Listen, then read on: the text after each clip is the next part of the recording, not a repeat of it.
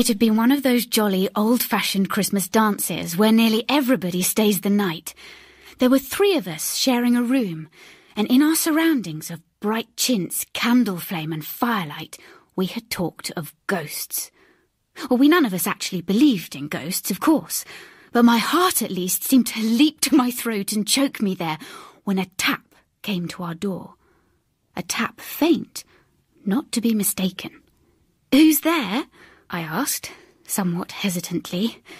I give you my word, the instant of suspense that followed is still reckoned among my life's least confident moments. Almost at once, the door opened fully, and Miss Eastwich, my aunt's housekeeper, companion, and general standby, looked in on us. She shivered a little. So did we, for in those days corridors were not warmed by hot water pipes, and the air from the door was keen. "I saw your light," she said at last, "and I wondered how she is." Her glance turned towards the door of the dressing-room. Another girl, who had fainted suddenly during the dance, had been put to bed there. "She's fast asleep," I said. I should have added a good night, but the other 2, who were both younger than me, were already on their feet. "Come in," the younger of them cried. "Yes, come in," echoed the other. "Come in and get warm. There's lots of cocoa left." They drew Miss Eastwich in and shut the door. "We've been telling ghost stories," I explained. "The worst of it is, we don't believe in ghosts. No one we know has ever seen one." "All ghost stories are so beautifully rounded off," said Miss Eastwich. "The most horrid ghost story I ever heard was one that was quite silly." The other 2 squealed with delight. "Tell it! Oh, do tell it!" "I can't. There's really nothing to tell," Miss Eastwich said slowly. "In fact, the only thing that I ever knew of was hearsay." She paused. "Till just the end. I knew then that she would tell her story, and I knew too that she had never told it before, that she was only telling it now because she was proud, and this seemed the only way to pay for the fire and the cocoa and the company. "Well," she said, "it was more than 20 years ago now. I had 2 friends, and I loved them more than anything in the world, and they married each other." She paused, and I knew just in what way she had loved each of them. After they were married, I did not see much of them for a year or 2, and then he wrote and asked me to come and stay, because his wife was ill, and I should cheer her up, and cheer him up as well, for it was a gloomy house, and he himself was growing gloomy too. Well, I went. The address was in Lee, near London. The house didn't look gloomy. It was a smart new villa, with iron railings and a brightly coloured tiled front path. Well, they were very glad to see me, and I was very glad to be there. She went to bed early and asked me to keep him company through his last pipe, so we went into the dining room and sat in the 2 armchairs on each side of the fireplace. He sat looking into the fire. Presently he said, "Margaret, this is a very peculiar house." He always called me Margaret. You see, we'd been such old friends. I told him I thought the house was very pretty and fresh and homelike. He said, "It is new. That's just it. We're the first people who've ever lived in it. If it were an old house, I should think it was haunted." I asked if he had seen anything. "No," he said, "not yet." "Heard then?" said I.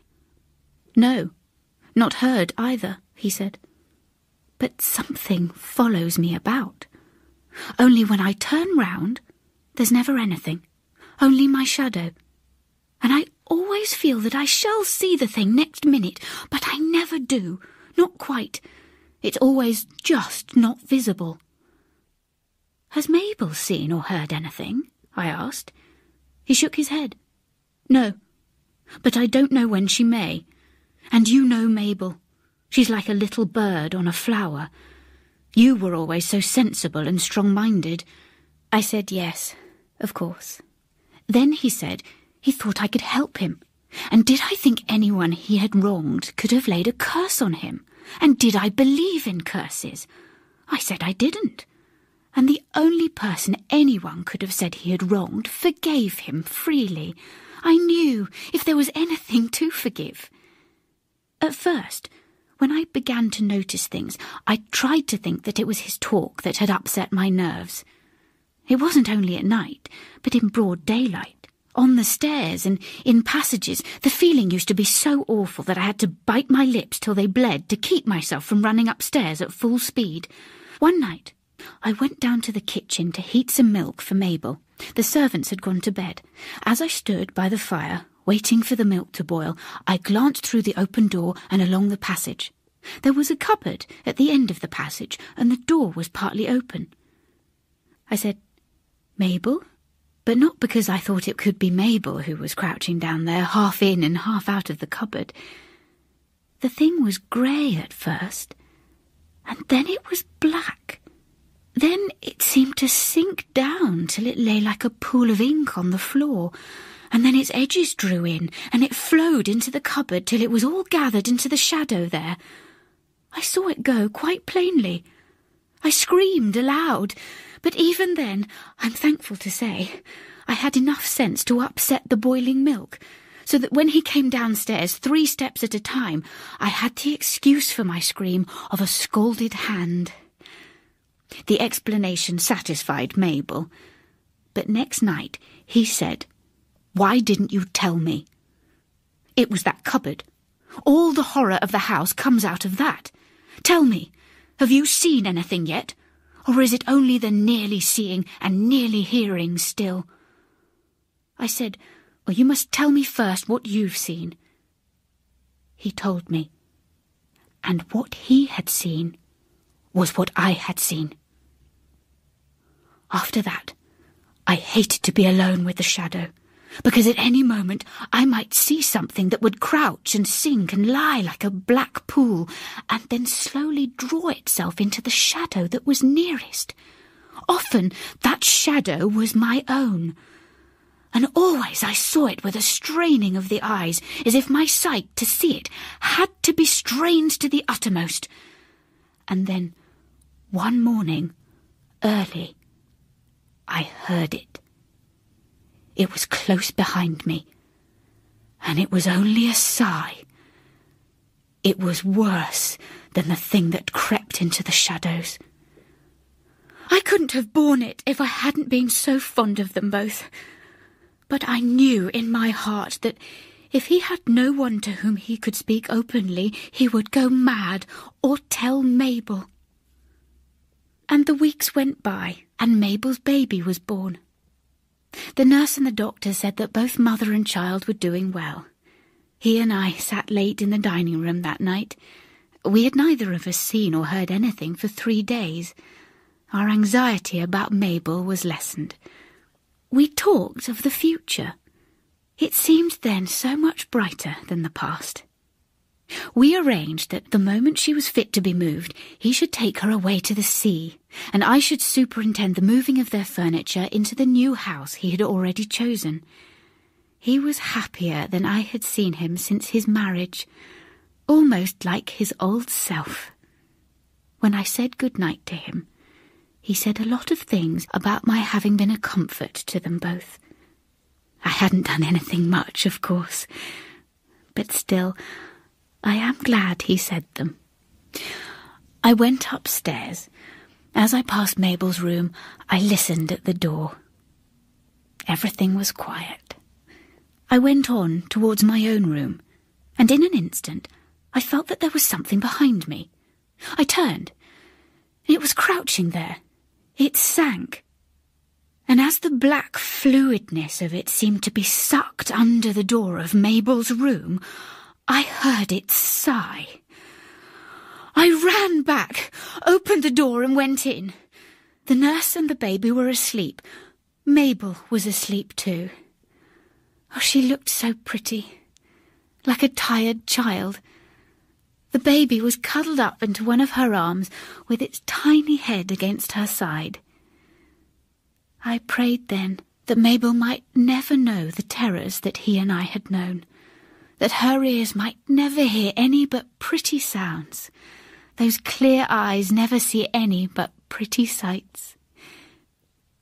I did not dare to pray for a long time after that, because my prayer was answered. Mabel never saw, never heard anything more in this world. When they had put her in her coffin, I lighted wax candles round her, and I saw he had followed me. I took his hand to lead him away. At the door we both turned. It seemed to us that we heard a sigh, and at that instant we both saw it. Between us and the coffin, first grey, then black, it crouched an instant, then sank and liquefied, and was gathered together and drawn till it ran into the nearest shadow, and the nearest shadow was the shadow of Mabel's coffin. I left the next day. His mother came. She had never liked me. Miss Eastwich paused. I think she had quite forgotten us. "Did you see him again?" I whispered. "Only once," Miss Eastwich answered, and something black crouched then between him and me. His second wife, crying beside his coffin. It's not a cheerful story, is it? I think it was seeing his daughter that brought it all back. She looked towards the dressing-room door. "The girl," I whispered. "In there is Mabel's baby." Yes, and she is exactly like Mabel, only with his eyes. Suddenly, Miss Eastwich leapt up, her eyes straining. She was looking at something that we could not see, that seemed not quite to reach the height of the dressing-room door handle. Her eyes followed it down, down, widening and widening. Mine followed them, and did I quite see? I can't be certain, but we all heard the long-drawn, quivering sigh, followed by Miss Eastwich's dreadful, piercing cry. As she caught up the candle, it dripped all over her trembling hand, and staggered into the dressing-room, to the girl who had fainted during the dance, to Mabel's daughter. But it was too late. The doctor said that Mabel's daughter had died of heart disease, which she had inherited from her mother. It was that had made her faint. But I have sometimes wondered whether she may not have inherited something from her father. I had never been able to forget the look on her dead face. The Shadow by E. Nesbit, abridged for radio by Roy Apps, was read by Anna Madeley and produced by Celia de Wolfe.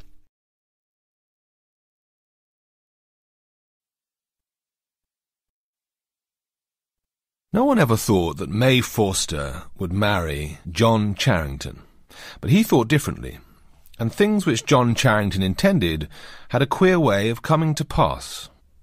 He asked her to marry him before he went up to Oxford. She laughed and refused him. He asked her again next time he came home. Again she laughed, tossed her dainty blonde head, and again refused. The third time he asked her, she said it was becoming a confirmed bad habit, and laughed at him more than ever. John was not the only man who wanted to marry her. She was the belle of our village coterie, and we were all in love with her, more or less. It was a sort of fashion, like masher collars or Inverness capes. Therefore, we were as much annoyed as surprised when John Charrington walked into our little local club — we held it in a loft over the Saddlers, I remember — and invited us all to his wedding. Your wedding? John Charrington filled his pipe and lighted it before he replied. Then he said, "I'm sorry to deprive you fellows of your only joke, but Miss Forster and I are to be married in September." "You don't mean it. He's been jilted again and has turned his head." "No," I said, rising. "I see it's true. Lend me a pistol, someone, or a first-class fare to the other end of nowhere. Charrington has bewitched the only pretty girl in our 20-mile radius. Was it mesmerism or love potion, Jack?" "Neither, sir, but a gift you'll never have, perseverance, and the best luck a man ever had in this world." There was something in his voice that silenced me, and all the chaff of the other fellows failed to draw him further. The queer thing about it was that when we congratulated Miss Forster, she blushed and smiled and dimpled, for all the world as though she were in love with him and had been in love with him all the time. Upon my word, I think she had. Women are strange creatures. We were all asked to the wedding, and I was to be best man. Does she care for him? I used to ask myself in the early days of their engagement, but after a certain evening in August, I never asked it again. I was coming home from the club through the churchyard.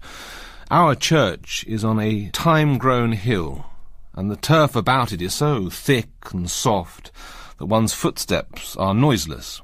I made no sound as I vaulted the low lichened wall and threaded my way between the tombstones. It was at the same instant that I heard John Charrington's voice and saw her. May was sitting on a low, flat gravestone, with the full splendour of the western sun upon her mignon face. Its expression ended at once and for ever any question of love for him. It was transfigured to a beauty I should not have believed possible, even to that beautiful face. John lay at her feet, and it was his voice that broke the stillness of the golden August evening. "My dear, I believe I should come back from the dead if you wanted me." I coughed at once to indicate my presence, and passed on into the shadow, fully enlightened. The wedding was to be early in September. 2 days before, I had to run up to town on business. The train was late, of course. We are on the South Eastern, and as I stood grumbling with my watch in my hand, whom should I see but John Charrington and May Forster? They were walking up and down the unfrequented end of the platform, arm in arm, looking into each other's eyes, careless of the sympathetic interest of the porters. When the train eventually drew up at the platform, I passed the pair as I made my way to the first-class smoking carriage. "Hello, old man." John's voice was cheery as he swung his bag into my carriage. "Here's luck. I was expecting a dull journey." He shut the door and leaned out for a last word with his sweetheart. "Oh, I wish you wouldn't go, John," she was saying, with a pleading intensity which would have sent my Gladstone onto the platform and me after it. But she wasn't speaking to me. John Charrington was made differently. He rarely changed his opinions, never his resolutions. "I must, May. Old Brambridge has been awfully good to me," he answered, and we steamed out. After he had seen the last of the little figure on the platform, he leaned back in his corner and kept silence for a minute. When he spoke, it was to explain to me that he was both Mr. Brambridge's godson and sole heir.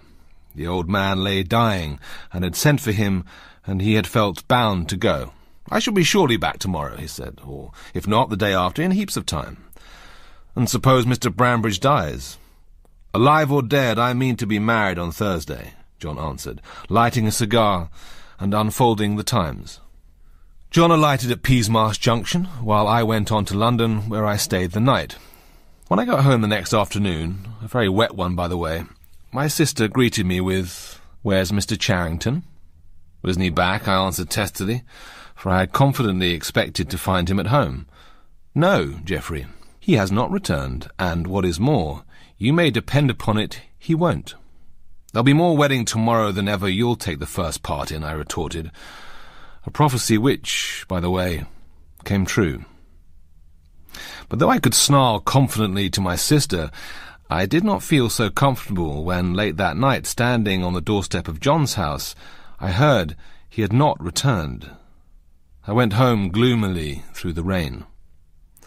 Next morning brought a brilliant blue sky, gold sun, and all such softness of air and beauty of cloud as go to make up a perfect day.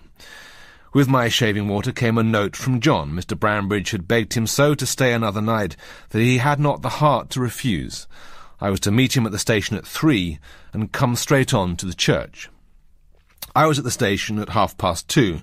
I felt rather annoyed with John. It seemed a sort of slight to the beautiful girl who loved him, that he should come, as it were, out of breath and with the dust of travel upon him, to take her hand, which some of us would have given the best years of our lives to take.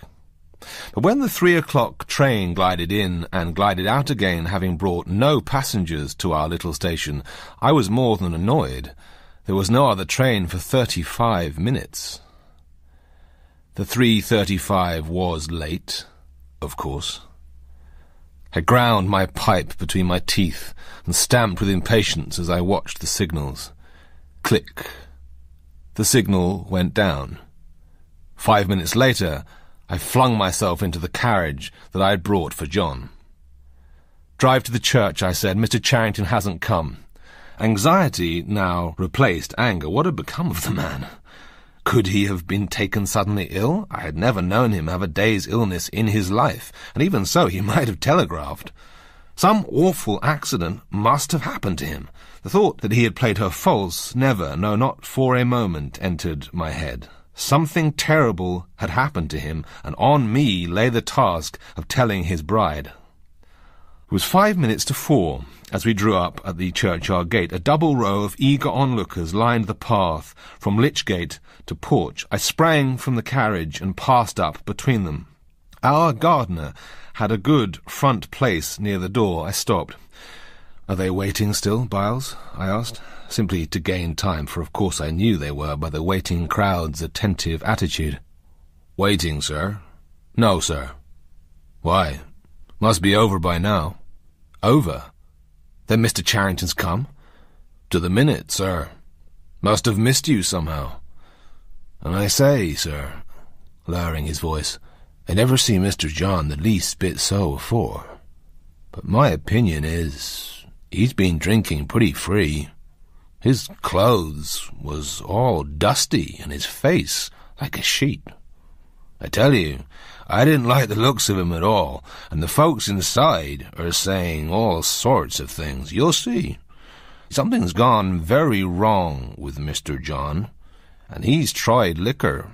He looked like a ghost, and in he went with his eyes straight before him, with never a look or a word for none of us. Him, there was always such a gentleman." As the bride and bridegroom came out, I saw that Byles was right. John Charrington did not look himself. There was dust on his coat, his hair was disarranged. He seemed to have been in some row, for there was a black mark above his eyebrow. He was deathly pale, but his pallor was not greater than that of the bride, who might have been carved in ivory. Dress, veil, orange blossoms, face, and all. As they passed out, the ringers stooped. There were 6 of them. And then, on the ears expecting the gay wedding peal, came the slow tolling of the passing bell. A thrill of horror at so foolish a jest from the ringers passed through us all. But the ringers themselves dropped the ropes and fled like rabbits out into the sunlight.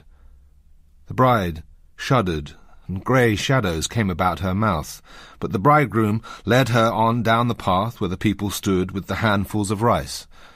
But the handfuls were never thrown, and the wedding bells never rang. In a hush, like the hush in the chamber of death, the bridal pair passed into their carriage, and its door slammed behind them. Then the tongues were loosed, a babel of anger, wonder, conjecture from the guests and the spectators. "If I had seen his condition, sir," said old Forster to me as we drove off, "I would have stretched him on the floor of the church, sir, by heaven I would, before I'd have let him marry my daughter." He put his head out of the window. "Drive like hell," he cried to the coachman. "Don't spare the horses." He was obeyed. We passed the bride's carriage. I forbore to look at it, and old Forster turned his head away and swore. We reached home before it. We stood in the doorway in the blazing afternoon sun, and in about half a minute we heard wheels crunching the gravel. When the carriage stopped in front of the steps, old Forster and I ran down. I had the door open in a minute, and this is what I saw. No sign of John Charrington, and of May, his wife. Only a huddled heap of white satin lying half on the floor of the carriage and half on the seat. "I drove straight here, sir," said the coachman, as the bride's father lifted her out, "and I'll swear no one got out of the carriage." We carried her into the house in her bridal dress and drew back her veil. I saw her face. Shall I ever forget it? White and drawn with agony and horror, bearing such a look of terror as I have never seen since, except in dreams. And her hair, her radiant, blonde hair, I tell you, was white like snow. As we stood, her father and I, half mad with the horror and mystery of it, a boy came up the avenue, a telegraph boy. They brought the orange envelope to me. I tore it open. Mr. Charrington was thrown from the dog-cart on his way to the station at 1:30, killed on the spot. And he was married to May Forster in our parish church at 3:30, in presence of half the parish. I should be married, dead or alive. What had passed in that carriage on the homeward drive? No one knows. No one will ever know. Oh, May, my dear. Before a week was over, they laid her beside her husband in our little churchyard on the thyme-covered hill, the churchyard where they had kept their love trysts. Thus was accomplished John Charrington's wedding. John Charrington's Wedding by E. Nesbit was abridged for radio by Roy Apps and read by Tobias Menzies. It was produced by Celia de Wolf for BBC Radio 4 Extra.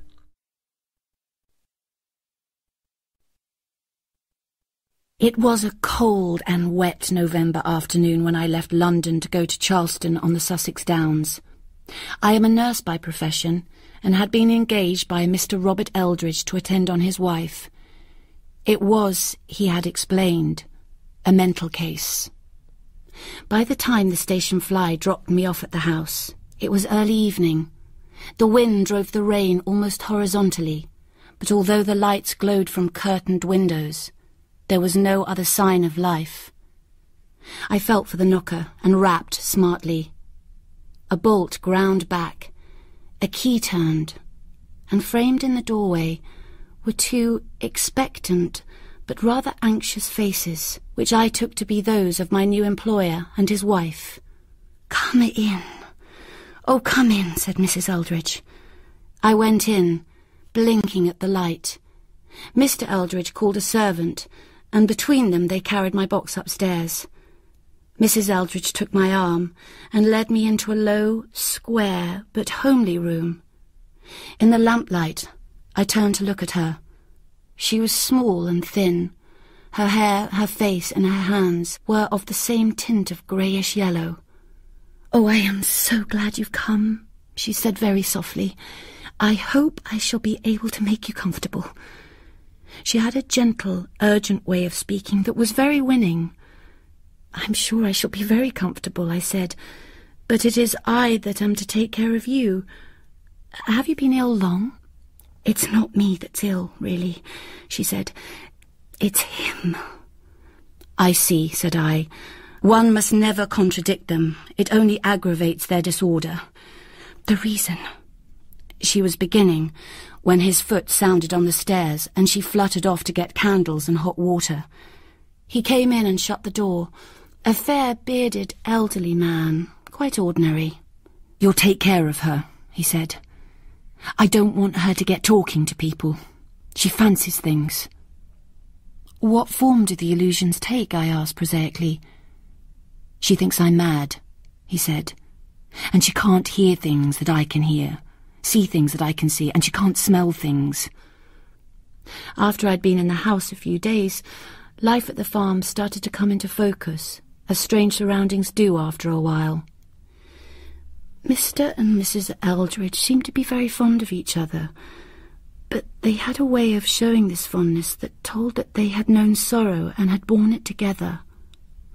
Morning found them fairly cheerful, but after dinner, taken early, they seemed to grow more and more depressed. Just as dusk was falling, they always went for a walk together across the downs towards the sea. They invariably returned from this walk pale and dejected.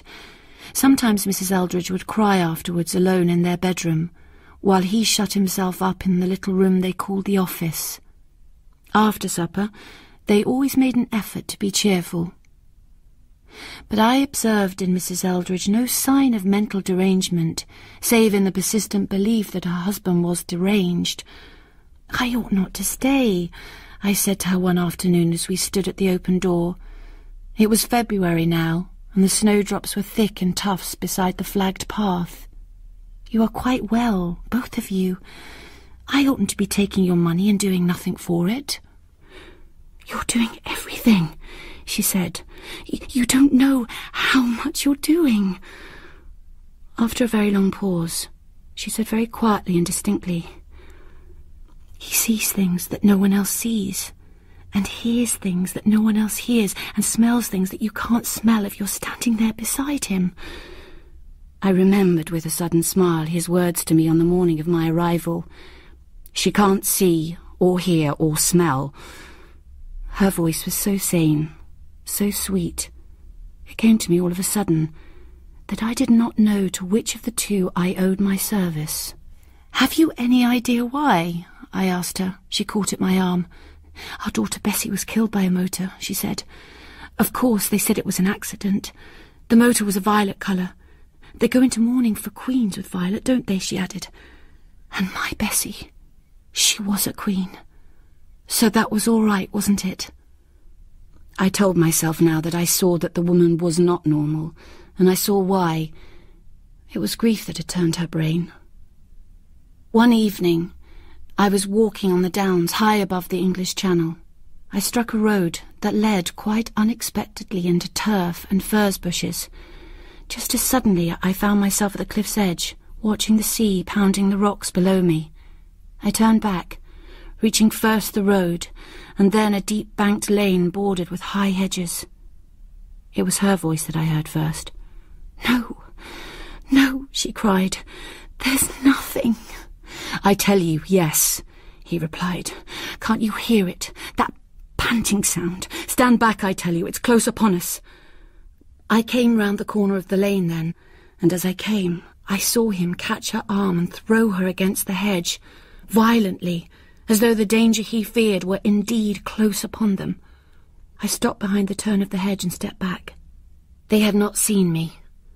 Her eyes were on his face, and they held a world of pity, love, agony.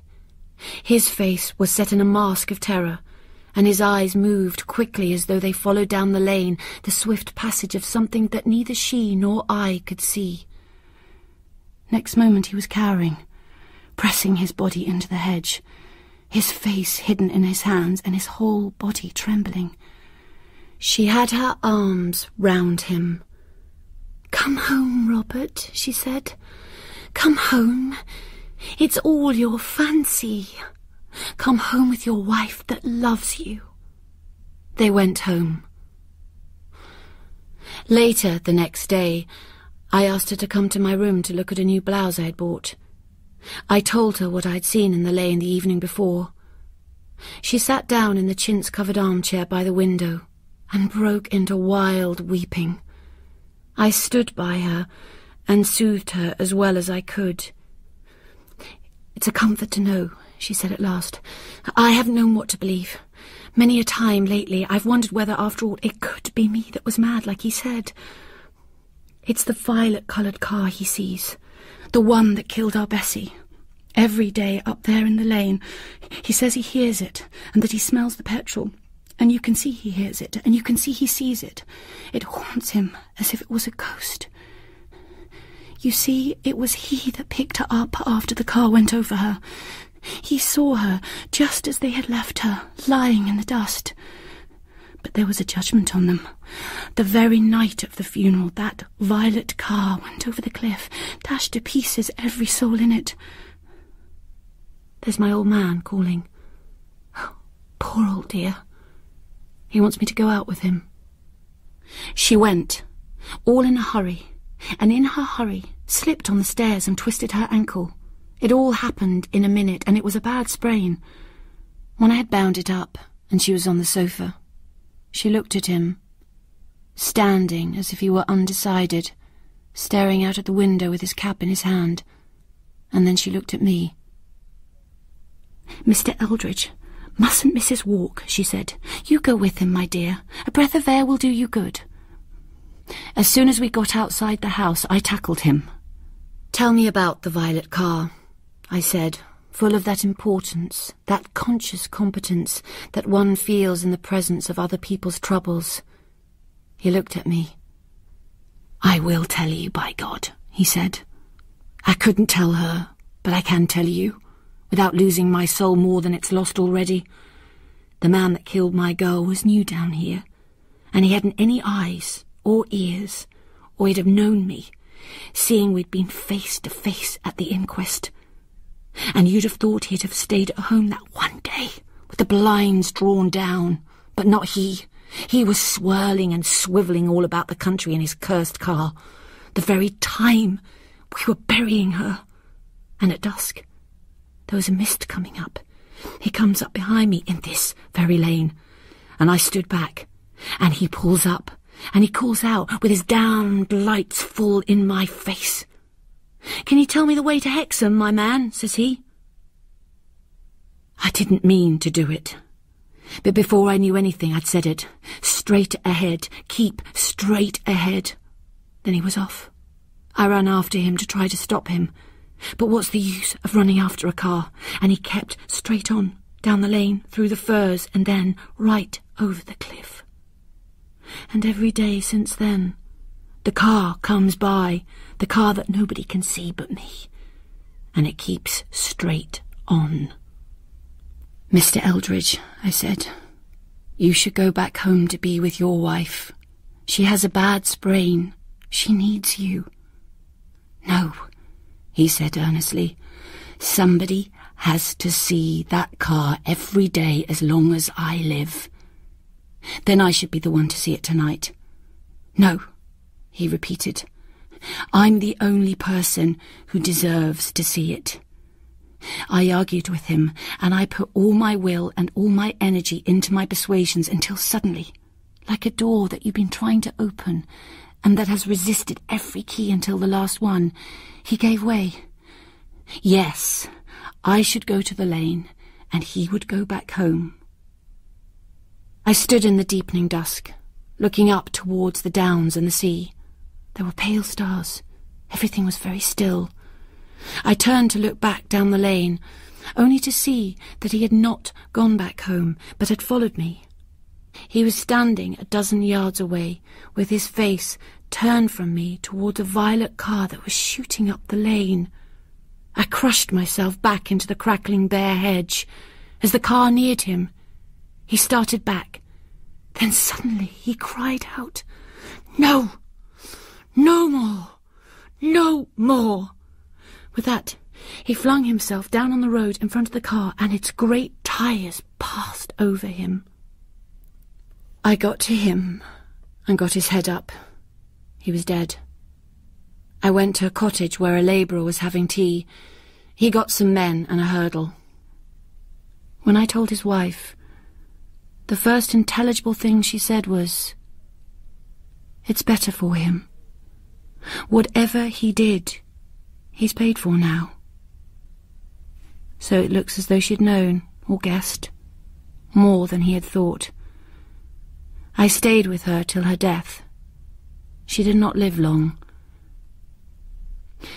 You think perhaps that the old man was knocked down and killed by a real motor, which happened to come that way of all ways, at that hour of all hours, and happened to be of all colours. Violet.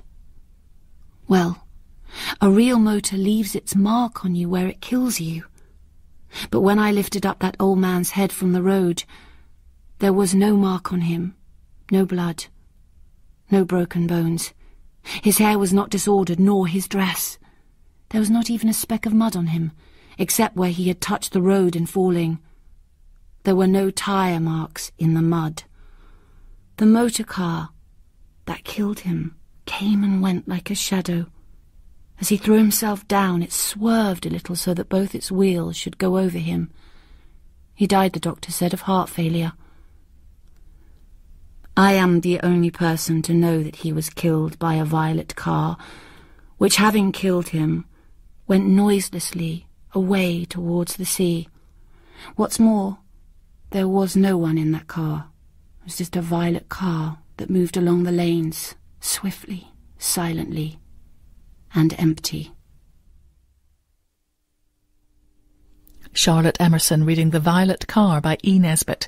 It was abridged by Roy Apps and produced by Celia de Wolfe.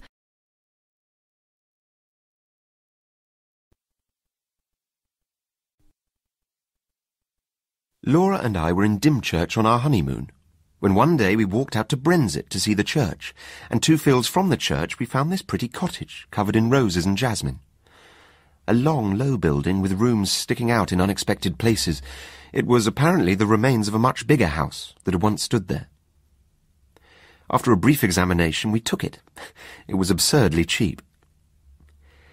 The rest of our honeymoon we spent in grubbing about in second-hand shops, picking up bits of old oak and Chippendale chairs for our furnishing. After a run up to town and a visit to Liberty's, the low, oak-beamed rooms began to be home. From the lattice windows you could see the marsh pastures, and beyond them the blue, thin line of the sea. We were as happy as the summer was glorious, and soon settled down into work. I used to paint in those days, and Laura used to write, and we felt sure we could keep the pot at least simmering. One October evening, I'd been down to smoke a pipe with the doctor, our only neighbour, a pleasant young Irishman by the name of Kelly. Laura had stayed at home to finish writing a comic sketch for a monthly magazine.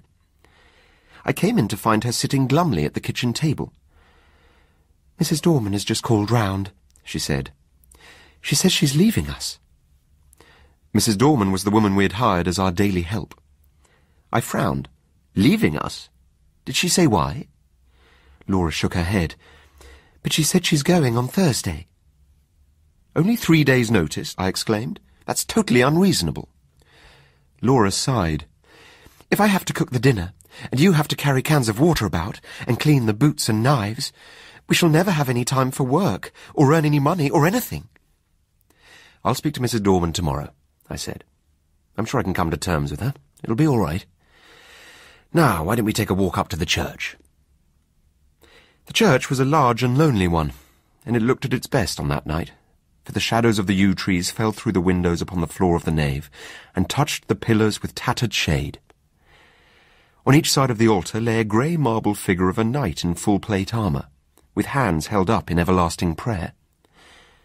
Their names were lost, but the local story was that they had been fierce and wicked men, marauders by land and sea, who had been the scourge of their time and had been guilty of deeds so foul that the house they had lived in, the big house that had stood on the site of our cottage, had been stricken by lightning and the vengeance of heaven. But for all that, the gold of their heirs had bought them a place in the church.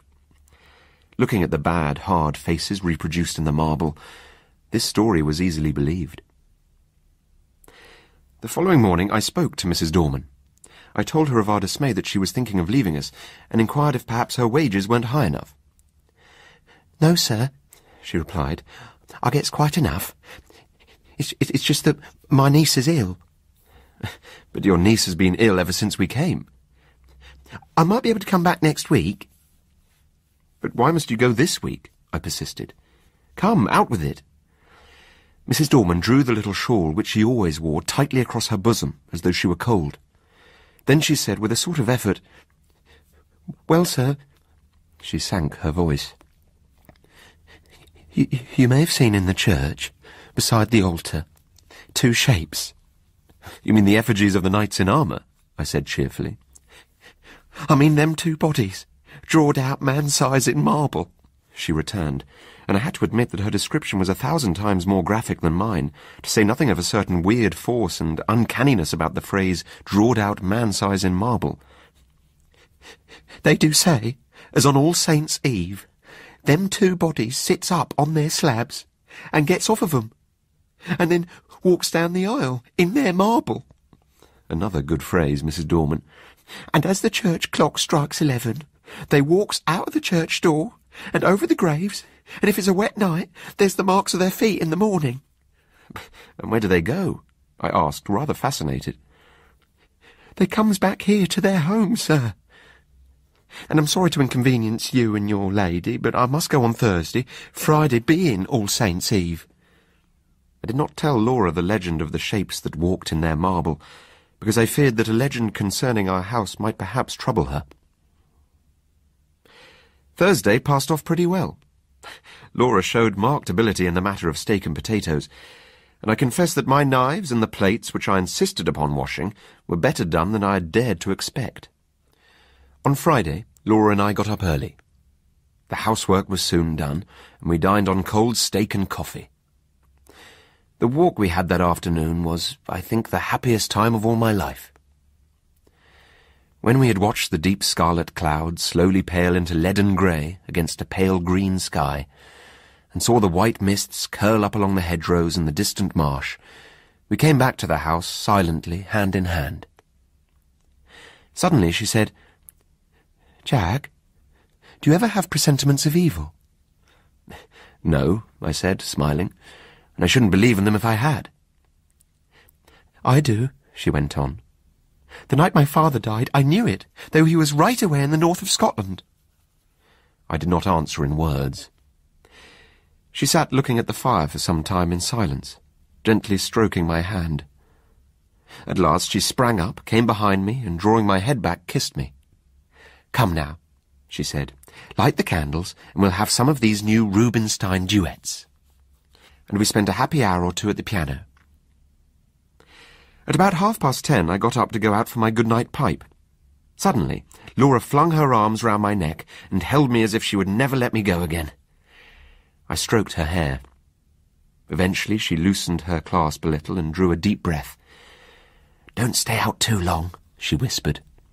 "I won't, my dear." I strolled out of the front door, leaving it unlatched. What a night it was! There was a strange grey light over all the earth. The fields had that shadowy bloom over them which only comes from the marriage of dew and moonshine, or frost and starlight. Across the meadows I heard a bell beat from the church. Looking in at our low window, I saw Laura half lying on her chair in front of the fire. The night still held me, and I determined to go up to the church. I felt vaguely that it would be good to carry my love and thankfulness to that sanctuary, whither so many loads of sorrow and gladness had been borne. I reached the churchyard and passed through the corpse gate between the graves to the low porch. I paused for a moment on the stone seat where Laura and I had watched the fading landscape. Then I noticed that the door of the church was open, and I blamed myself for having left it unlatched the other night. I went in. It will seem strange, perhaps, that I should have gone halfway up the aisle before I remembered, with a sudden chill, followed by as sudden a rush of self-contempt, that this was the very day and hour when, according to tradition, the shapes, drawed out man-size in marble, began to walk. Having thus remembered the legend, and remembered it with a shiver, of which I was ashamed, I could not do otherwise than walk up towards the altar, just to look at the figures, to assure myself first that I did not believe the legend, and secondly that it was not true. I was rather glad that I had come. I thought now I could tell Mrs. Dorman how vain her fancies were, and how peacefully the marble figures slept on through the ghastly hour. In the grey dim light, the eastern end of the church looked larger than usual, and the arches above the 2 tombs looked larger too. And then the moon came out and showed me the reason. I stopped short. My heart gave a leap that nearly choked me, and then sank sickeningly. The bodies, drawed-out man-size, were gone, and their marble slabs lay wide and bare in the vague moonlight that slanted through the east window. Were they really gone? Or was I mad?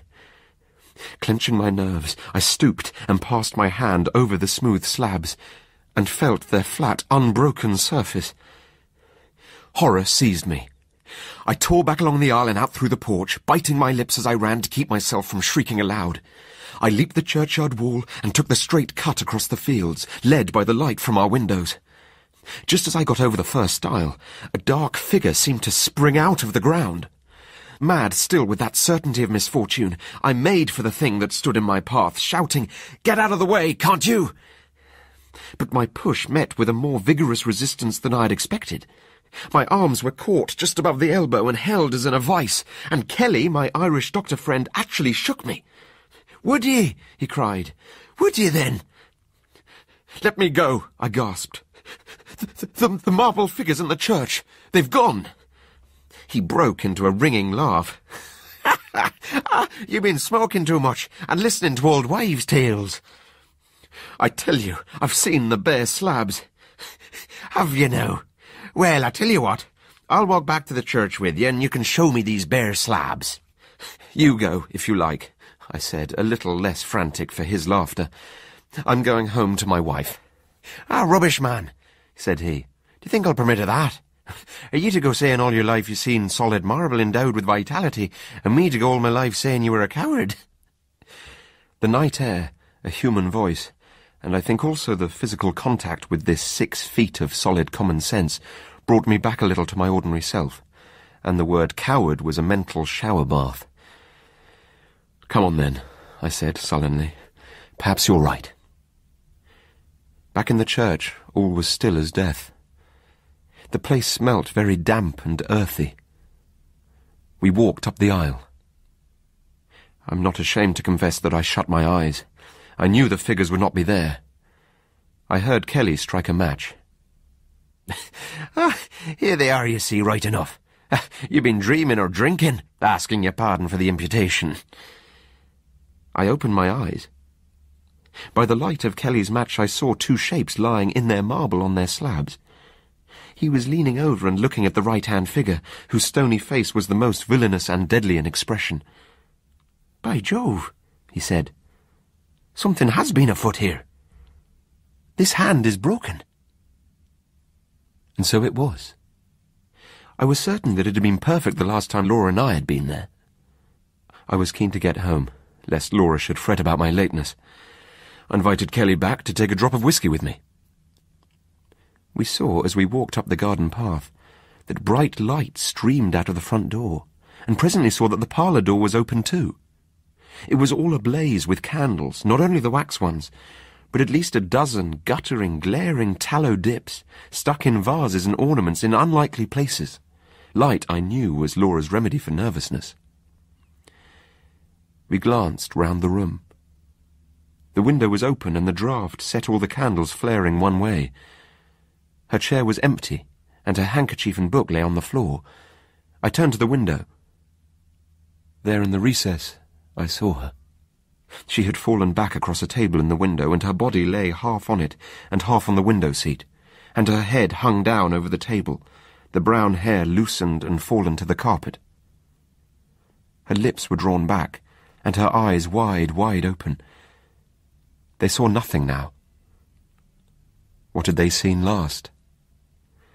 I sprang to her, caught her in my arms, and cried, "It's all right, Laura, I've got you safe." She fell into my arms in a heap. I clasped her and kissed her and called her by all her pet names.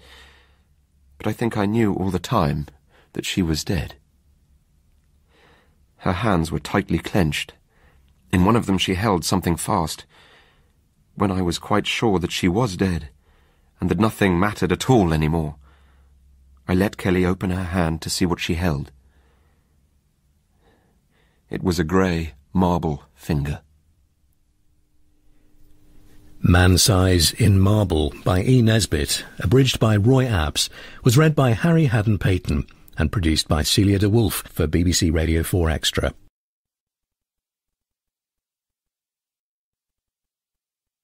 When my Aunt Dorcas died and left me 700 a year and a furnished house in Chelsea, I felt that life had nothing left to offer except immediate possession of the legacy. Even Mildred Mayhew, whom I had hitherto regarded as my life's light, became less luminous. I was not engaged to Mildred, but I lodged with her mother and gave her gloves when I could run to it, which was seldom. I meant to marry her some day. Before the gloss was off my new mourning, I was seated in my aunt's armchair in front of the fire in the drawing-room of my own house. The room was comfortably furnished with rosewood and damask. On the walls hung a few fairly good oil paintings, but the space above the mantelpiece was disfigured by an exceedingly bad print, The Trial of Lord William Russell. The frame, though, beautifully and curiously carved in fine ebony, was as fine as the print was poor. Jane, my aunt's housemaid, who had come in with the lamp, noted my interest. "Mistress only bought that picture 2 days before she was took ill," she said. "But the frame she got out of the attic. There was a picture in it. That's upstairs too, but it's that black and ugly it might as well be a chimney back." Directly after breakfast next morning, I paid a visit to the attic. After some searching, I found the picture as black as the chimney back. I took it downstairs carefully and examined it. Neither subject nor colour was distinguishable. It seemed to be painted on a very thick panel, bound with leather. But why? Then the truth dawned on me. I tore off the leather binding, and the panel divided and fell to the ground in a cloud of dust. There were 2 pictures. They had been nailed face to face. I studied the first one in some amazement, for it was of myself. A perfect portrait, no shade of expression or turn of feature wanting, but in the dress men wore when James I was king. When had this been done? And how? Without my knowledge? Was this some whim of my aunt's? "Law, sir!" The shrill surprise of Jane at my elbow. "What a lovely photograph! Was it took at the fancy dress ball, sir?" Yes," I stammered. "Yes, that's right." Jane went, and I turned, still with my heart beating violently, to the other picture. This was a 3/4-length portrait of a woman in a black velvet gown. Her arms rested on a table beside her, her face was turned full forward, and her large, deep, luminous eyes met those of the spectator, bewilderingly. On the table by her were compasses and shining instruments, whose uses I did not know, books, a goblet, and a heap of papers and pens. But her eyes! I have never seen any other eyes like hers. They appealed as a child's do. They commanded, as might those of an empress. That evening when I was alone, I tore down The Trial of Lord William Russell, and I put the picture of the woman in its strong ebony frame. I had another frame made for my portrait, and I hung it opposite the fireplace. I had invited Mildred and her mother to come and stay, and after a long day preparing for their visit, I sat down before the fire, and lying back in a pleasant languor, I idly looked up at the picture of the woman. I gazed into her dark, deep hazel eyes, and felt my own dilate, pricked with a smart like the smart of tears. And then I saw the eyes of the picture dilate, and her lips tremble. I held out my arms. Her hands moved slightly, and a sort of flicker of a smile passed over her face. I sprang to my feet and looked at the picture. The ebony frame was empty. From the shadow of the worked chair came a soft rustle, and out of the shadow the woman of the picture was coming across the hearthrug towards me. Next moment a hand touched me. A hand soft, warm and human, and a low voice said, "You called me. I am here." At that touch and that voice, the world seemed to give a sort of bewildering half-turn. At once it seemed not awful, not even unusual, for portraits to become flesh, only most natural, most right, most unspeakably fortunate. I laid my hand on hers.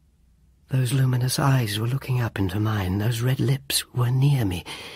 With a passionate cry, a sense of having recovered life's one great good that had seemed wholly lost, I clasped her in my arms. "I am wondering," she said after a while, when we had made such cheer each of the other, as true lovers may after long parting, "I am wondering how much you remember of our past." I remember nothing but that I love you, that I have loved you all my life." She leaned down towards me, her arm lay on my neck, and drew my head till it rested on her shoulder. "I will tell you everything you have forgotten," she said, laughing softly, and her laughter stirred memories which I just grasped at and just missed. "We loved each other. Ah, no, you have not forgotten that. And when you came back from the wars, we were to be married. Our pictures were painted before you went away, but then, because I had looked at the stars and gained more knowledge than other women, they must needs bind me to a stake and let me be eaten by the fire, and you far away." And her whole body trembled and shrank. "The night before they were to burn me," she went on, "the devil came to me, and I sold my soul to eternal flame. But my sin was for you. You see, the price I got was the right to come back to you through my picture as long as my picture stayed in its ebony frame. That frame was not carved by man's hand. My mother in her anguish had our pictures covered from sight. When you came home, they lied to you, and you married another woman. But someday I knew you would walk the world again, and that I should find you. And through all these years your face was against mine." She paused. "There was another gain," she said slowly, "I gave my soul for. It is this.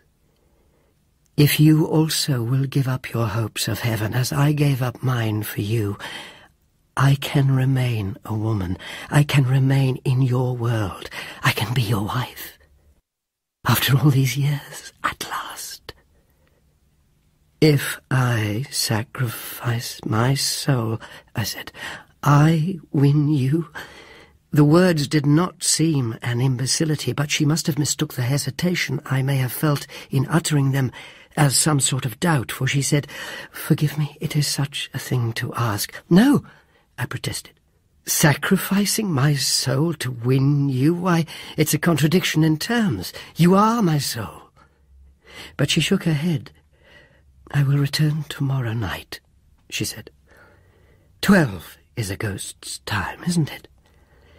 "And if you are decided then to give up your hopes of heaven, I shall live with you, and die and be buried, and there will be an end of me.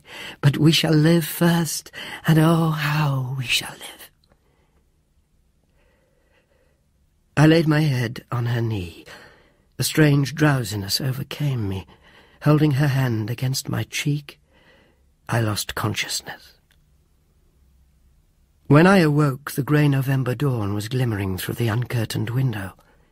My head was pillowed on my arm and rested not on my lady's knee, but on the needleworked cushion of the straight-backed chair. I turned my eyes on the picture. There she sat, my lady, my dear love. I held out my arms, but the passionate cry I would have uttered died on my lips. That afternoon, Mildred and her mother duly arrived for their stay. Although I received them with cordiality, my genial phrases all seemed to be someone else's. Still, Mildred and her mother managed to keep the conversational pot boiling with a profusion of genteel commonplaces, while I looked up at my sweetheart in the ebony frame. And then Mildred, catching the direction of my gaze, looked at the portrait too and said, "Doesn't she think a lot of herself?" Suddenly she threw herself into the high-backed chair, covering the needlework with ridiculous flounces. Theatrical character, I suppose. Mildred, sitting in the chair where my dear lady had sat when she told me her story. I could not bear it. "Don't sit there," I said. It's not comfortable." But Mildred would not be warned. With a laugh that set every nerve in my body vibrating with annoyance, she said, "Oh dear, mustn't I even sit in the same chair as your black velvet woman?" I looked at the chair in the picture. It was the same, and in her chair Mildred was sitting. I could not bear it. "I hope you won't think me very rude," I said, rising, "but I'm obliged to go out." I walked for hours along streets and squares. Mildred was utterly forgotten. My lady of the ebony frame filled my heart and soul and spirit. As I heard 11 boom through the fog, I turned and went home. When I got to my street, I found a crowd surging through it, a strong red light filling the air. The house was on fire. Mine! I elbowed my way through the crowd. As I sprang up the steps, I saw Mildred leaning out of the first-floor window, wringing her hands. "Come back, sir," cried a fireman. "We'll get the young lady out right enough." "But my lady—" The stairs were crackling, smoking, and as hot as hell. As I reached the first floor, I felt arms about my neck. "Save me," a voice whispered. I clasped a figure in my arms and bore it with a strange dis-ease down the shaking stairs and out into safety. It was Mildred. I knew that directly I clasped her. "Now, sir, everyone's safe. Please, stand back," ordered the fireman, taking my arm. I sprang from his hands and I leapt up the steps. As I crawled up the stairs, the whole horror came to me. As long as my picture remains in the ebony frame, what if picture and frame perished together? I fought with the fire, and with my own choking inability to fight with it.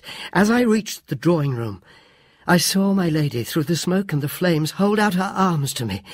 But before I could reach her or cry out to her, I felt the floor yield beneath my feet, and I fell into the flames below.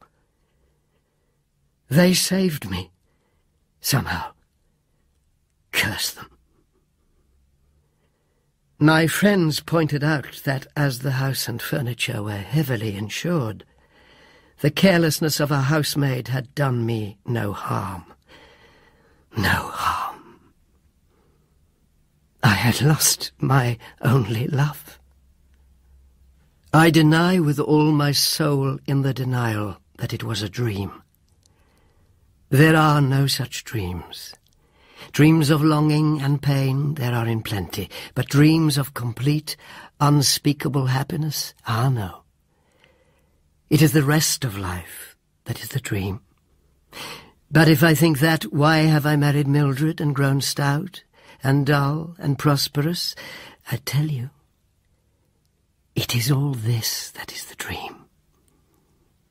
My dear lady only is the reality. And what does it matter what one does in a dream? The Ebony Frame by E. Nesbit was read by Anton Lesser and produced by Celia de Wolf.